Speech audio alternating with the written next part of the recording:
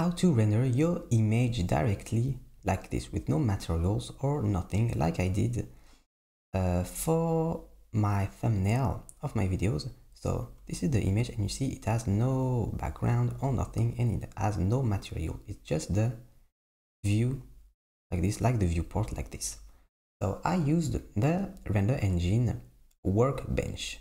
So not Cycles, not Eevee, but Workbench. And on Workbench, it's going to be super fast, and you're just going to put the studio material and lighting, like simple like this. Now I can go in rendered view, and you see you don't have material preview. You only have wireframe, solid, and render preview.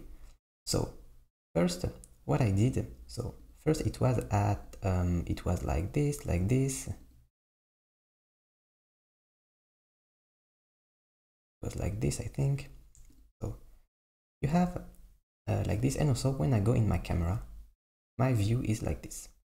So in Workbench, it's going to render like this. So if I do render image, here you have your render image like this. So what I did is in sampling, I put a little more, have more quality on my render, and then in lighting, here you can click on this, change the color of this, the lighting and everything.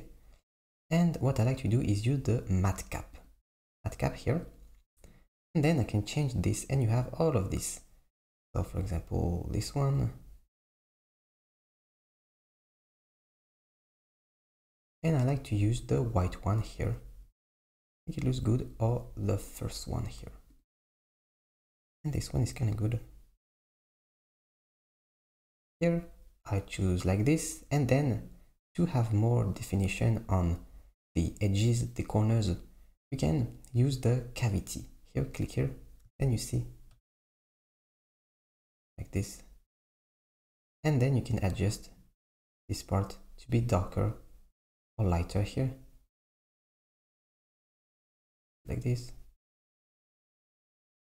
Now when you put this more, this part is a little darker here. I'm going to put like this, and then what you can do too is put the outline, and then it's going to put a line around your object. So this is good if you want to highlight the different parts of your object. So you see these cylinders, we see them more, and also this line here to move this part. I put this. Also what you can do, put depth of field, but we are going to put a transparent background, so I don't put this. So you can put X-ray, want to see everything inside, or you can have shadows. I don't use this, use the shadows here, and that's it. And then in film, use transparent, get a transparent background. And then what I can do, I can get my camera, put at 0, put the rotation, this at 90, this at 0, this at 0, and move this, have the view like this to see all the views. Then these are parented, all of these. If your object, your different part are not parented, click on this last one, the big part, and then Command P, set parent to object keep transform. So now when you move the big part, everything is moving. So I do like this, and then I can RZ90 to go on the side. Then I do, I can go in rotation here directly. I can go on this side, and then move like this. Pull my camera back,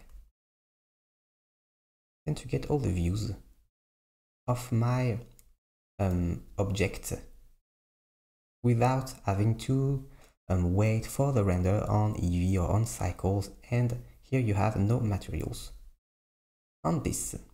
If you want to get my list of 55 and more websites to help you with 3D in Blender, so you have website to download textures, website to download 3D models, to download characters, to download animation, color palettes, logos, everything, you have the link to my list in the description.